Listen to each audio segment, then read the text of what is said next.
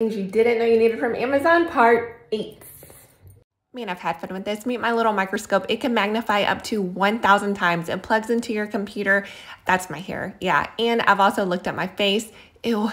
But one of my most memorable things that I've used it for was the strawberry experiment. So I took pre-washed strawberries and unwashed strawberries and mixed 2 tablespoons of salt in each. Set the timer for 30 minutes, and after 5, we already had a little friend come out to play. Ugh. Yeah. That's disgusting. I also saw all these tiny little things and I could not see what they were, if they were just parts of the strawberry, little bugs, but we're going to dig into it. You can see how dirty the water is from the unwashed strawberries compared to the pre-washed strawberries, so please wash your produce. So after 30 minutes, we took out a few specimens and we busted out the microscope.